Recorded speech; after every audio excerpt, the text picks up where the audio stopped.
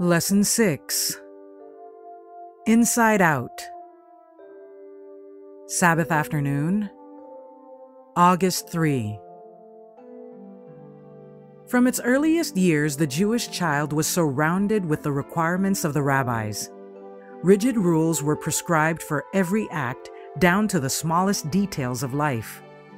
Under the synagogue teachers, the youth were instructed in the countless regulations which, as Orthodox Israelites, they were expected to observe. But Jesus did not interest himself in these matters. From childhood, he acted independently of the rabbinical laws. The scriptures of the Old Testament were his constant study, and the words, "Thus saith the Lord," were ever upon his lips.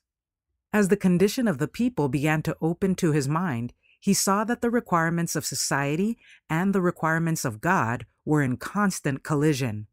Men were departing from the Word of God and exalting theories of their own invention. They were observing traditional rites that possessed no virtue. Their service was a mere round of ceremonies. The sacred truths it was designed to teach were hidden from the worshippers.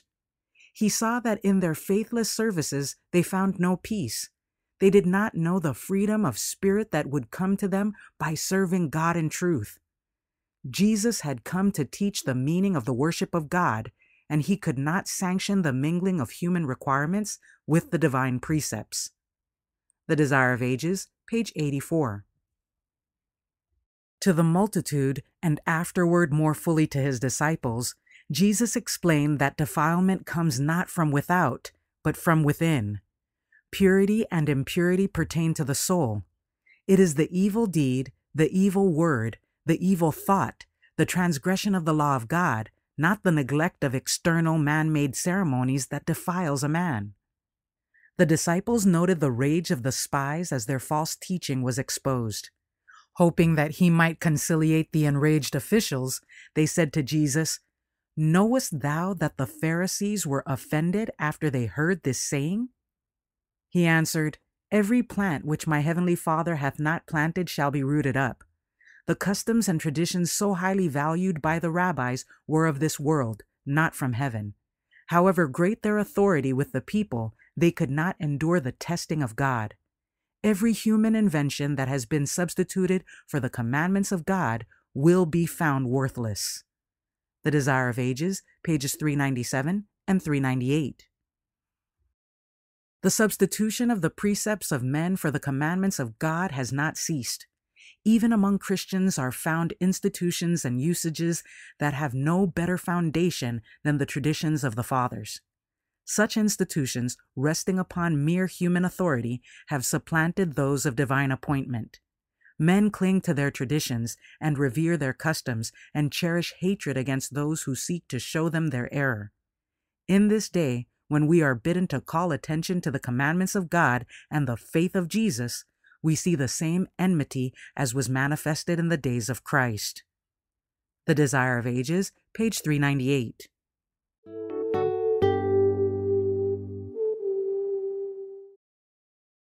Sunday, August 4.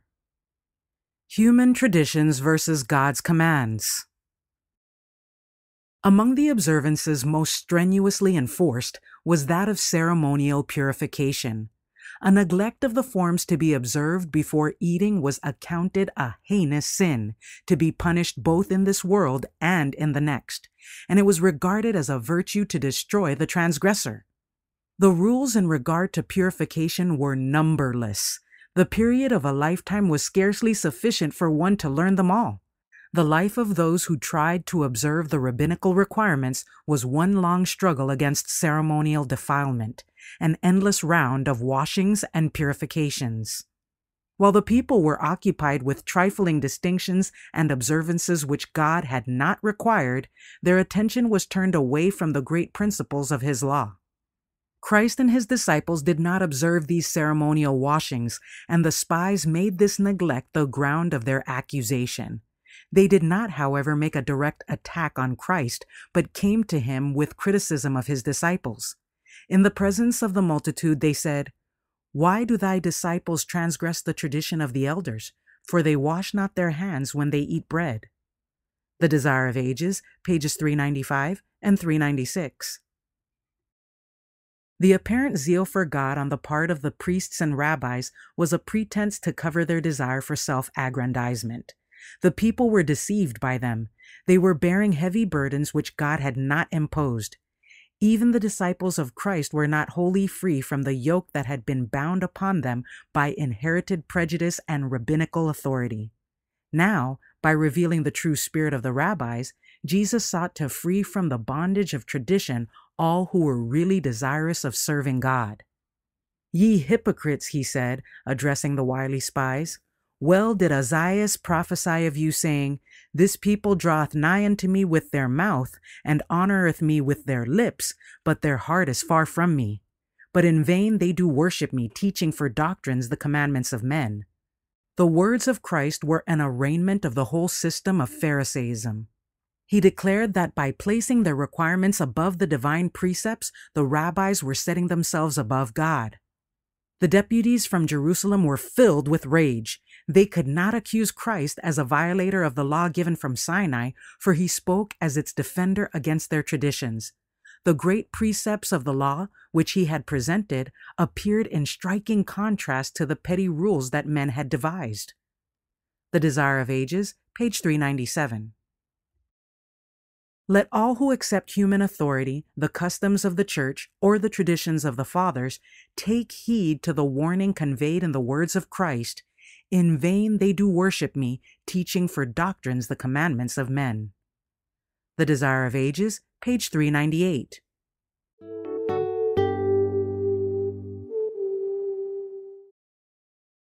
Monday, August 5. Clean hands of clean heart? Christ desires nothing so much as to redeem his heritage from the dominion of Satan. But before we are delivered from Satan's power without, we must be delivered from his power within. The Lord permits trials in order that we may be cleansed from earthliness, from selfishness, from harsh, un-Christ-like traits of character. He suffers the deep waters of affliction to go over our souls in order that we may know him and Jesus Christ whom he has sent, in order that we may have deep heart longings to be cleansed from defilement and may come forth from the trial purer, holier, happier. Often we enter the furnace of trial with our souls darkened with selfishness, but if patient under the crucial test, we shall come forth reflecting the divine character. When his purpose in the affliction is accomplished, he shall bring forth thy righteousness as the light, and thy judgment as the noonday. Psalm 37, verse 6. There is no danger that the Lord will neglect the prayers of his people. The danger is that in temptation and trial, they will become discouraged and fail to persevere in prayer. Christ's Object Lessons, pages 174 and 175. Our Savior, who understands our heart struggles and knows the weakness of our natures, pities our infirmities, forgives our errors, and bestows upon us the graces which we earnestly desire. Joy, peace, long-suffering, gentleness, faith, and charity are the elements of the Christian character. These precious graces are the fruit of the Spirit and the Christian's crown and shield. Where these graces reign in the home, the sons are as plants grown up in their youth, and the daughters as cornerstones polished after the similitude of a palace. These heavenly attainments are not dependent upon circumstances nor the will of imperfect judgment of man. Nothing can give more perfect contentment and satisfaction than the cultivation of a Christian character. The most exalted aspirations can aim at nothing higher. Signs of the Times, September 9, 1886. Jesus spoke as one having knowledge and authority. The denunciation he uttered against the Jews condemned their formalism and hypocrisy. His scathing rebukes and denunciation of formalism have the same force today as they had in the days of the scribes and Pharisees, and apply to those who have a form of godliness but deny the power thereof. The God of infinite holiness cannot accept external service as spiritual worship. Those who worship God must worship him in spirit and truth, or their service is vain. There must be reality in the religious ceremonies, or they are simply pretensions, hollow abominations. But though Jesus rebuked the priests and religious teachers for their formalism and hypocrisy, yet how forbearing and tender were his lessons to the poor, the oppressed, the afflicted, and discouraged. The priests and rulers, the scribes and Pharisees, destroyed the living pastures and defiled the well springs of the water of life. By their false precepts they confused the understanding and clouded that which was clear. They misrepresented God by their hardness of heart, by their impurity, pride, and selfishness. Sabbath School Worker, December 1, 1894, paragraph 4.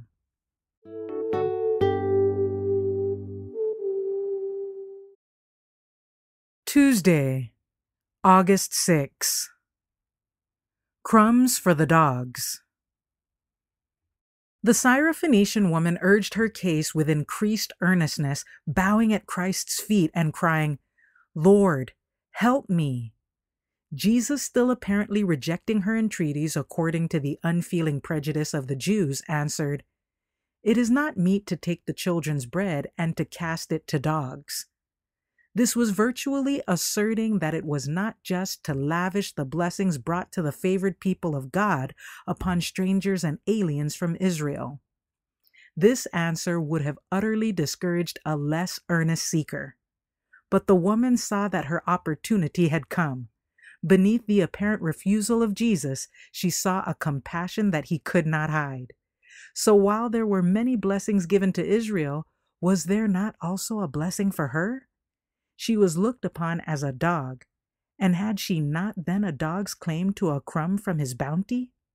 Here Christ meets one of an unfortunate and despised race that has not been favored with the light of God's word, yet she yields at once to the divine influence of Christ and has implicit faith in his ability to grant the favor she asks. She begs for the crumbs that fall from the master's table. If she may have the privilege of a dog, she is willing to be regarded as a dog. She has no national or religious prejudice or pride to influence her course, and she immediately acknowledges Jesus as the Redeemer and as being able to do all that she asks of him. The Desire of Ages, page 401. The Savior is satisfied. He has tested her faith in him. By his dealings with her, he has shown that she who has been regarded as an outcast from Israel is no longer an alien, but a child in God's household. As a child, it is her privilege to share in the Father's gifts. Christ now grants her request and finishes the lesson to the disciples. Turning to her with a look of pity and love, he says, "O woman, great is thy faith. Be it unto thee even as thou wilt." From that hour, her daughter became whole. The demon troubled her no more. The woman departed, acknowledging her Savior, and happy in the granting of her prayer. The Desire of Ages, page 401. The Savior manifested divine compassion toward the Syrophoenician woman. His heart was touched as he saw her grief. He longed to give her an immediate assurance that her prayer was heard. But he desired to teach his disciples a lesson, and for a time he seemed to neglect the cry of her tortured heart. When her faith had been made manifest, he spoke to her words of commendation and sent her away with the precious boon she had asked. The disciples never forgot this lesson, and it is placed on record to show the result of persevering prayer. Christ's Object Lessons, page 175.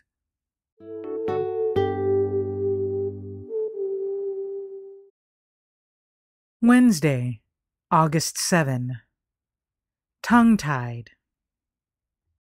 It was in the region of Decapolis that the demoniacs of Gergesa had been healed. Here the people, alarmed at the destruction of the swine, had constrained Jesus to depart from among them. But they had listened to the messengers he left behind, and a desire was aroused to see him. As he came again into that region, a crowd gathered about him, and a deaf, stammering man was brought to him. Jesus did not, according to his custom, restore the man by a word only. Taking him apart from the multitude, he put his fingers in his ears and touched his tongue. Looking up to heaven, he sighed at thought of the ears that would not be opened to the truth, the tongues that refused to acknowledge the Redeemer. At the word, "be opened," the man's speech was restored, and disregarding the command to tell no man, he published abroad the story of his cure. The Desire of Ages, page 404. In the power of the Spirit, the delegated servants of Christ are to bear witness for their leader. The yearning desire of the Savior for the salvation of sinners is to mark all their efforts. The gracious invitation, first given by Christ, is to be taken up by human voices and sounded throughout the world. Whosoever will, let him take the water of life freely. Revelation chapter 22, verse 17. The church is to say, "Come." Every power in the church is to be actively engaged on the side of Christ. The followers of Christ are to combine in a strong effort to call the attention of the world to the fast-fulfilling prophecies of the Word of God. Infidelity and spiritualism are gaining a strong hold in the world. Shall those to whom great light has been given be cold and faithless now? Testimonies for the Church, Volume 9, page 43. He whose heart is fixed to serve God will find opportunity to witness for Him. Difficulties will be powerless to hinder him who is determined to seek first the kingdom of God and His righteousness. In the strength gained by prayer and a study of the Word, he will seek virtue and forsake vice. Looking to Jesus, the author and finisher of the faith, who endured the contradiction of sinners against himself, the believer will willingly brave contempt and derision. And help and grace sufficient for every circumstance are promised by Him whose word is truth. His everlasting arms encircle the soul that turns to Him for aid. In His care we may rest safely, saying, "What time I am afraid, I will trust in Thee." Psalm 56, verse 3. To all who put their trust in Him, God will fulfill His promise.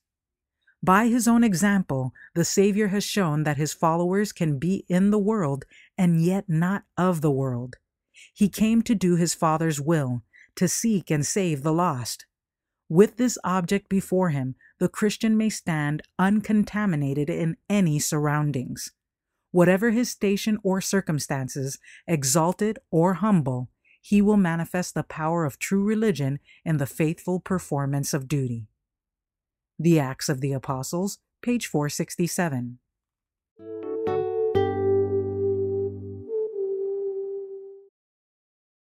Thursday, August 8. Watch out for bad bread. Those who desired a sign from Jesus had so hardened their hearts in unbelief that they did not discern in His character the likeness of God. They would not see that His mission was in fulfillment of the Scriptures. No sign that could be given in heaven or earth would benefit them. Jesus sighed deeply in His spirit, and turning from the group of cavilers, re-entered the boat with His disciples. In sorrowful silence they again crossed the lake. Upon reaching the farther side, Jesus said, "Take heed and beware of the leaven of the Pharisees and of the Sadducees." Yet the disciples failed to understand Jesus. In their sudden departure from Magdala, they had forgotten to take bread, and they had with them only one loaf. To this circumstance they understood Christ to refer, warning them not to buy bread of a Pharisee or a Sadducee. Their lack of faith and spiritual insight had often led them to similar misconception of His words. Now Jesus reproved them for thinking that He who had fed thousands with a few fishes and barley loaves could in that solemn warning have referred merely to temporal food. There was danger that the crafty reasoning of the Pharisees and the Sadducees would leaven His disciples with unbelief, causing them to think lightly of the works of Christ. The Desire of Ages, page 407.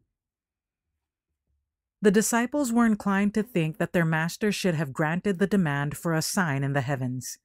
They believed that He was fully able to do this, and that such a sign would put His enemies to silence. They did not discern the hypocrisy of these cavilers. Months afterward, Jesus repeated the same teaching. He began to say unto his disciples first of all, Beware ye of the leaven of the Pharisees, which is hypocrisy. Luke chapter 12, verse 1. The leaven placed in the meal works imperceptibly, changing the whole mass to its own nature. So if hypocrisy is allowed to exist in the heart, it permeates the character and the life. The scribes and Pharisees were insinuating deceptive principles. They concealed the real tendency of their doctrines and improved every occasion to instill them artfully into the minds of their hearers. These false principles, when once accepted, worked like leaven in the meal, permeating and transforming the character. It was this deceptive teaching that made it so hard for the people to receive the words of Christ. The Desire of Ages, page 408. When we are able to comprehend the character of God as did Moses, we too shall make haste to bow in adoration and praise. Jesus contemplated nothing less than that the love wherewith thou hast loved me should be in the hearts of his children, that they might impart the knowledge of God to others. Oh, what an assurance is this, that the love of God may abide in the hearts of all who believe in him. One who knows has said, The Father himself loveth you. One who has had an experimental knowledge of the length and breadth and height and depth of that love has declared unto us this amazing fact. This love is ours through faith in the Son of God. Therefore, a connection with Christ means everything to us. We are to be one with him as he is one with the Father, and then we are beloved by the infinite God as members of the body of Christ, as branches of the living vine. Fundamentals of Christian Education, pages 177 and 178.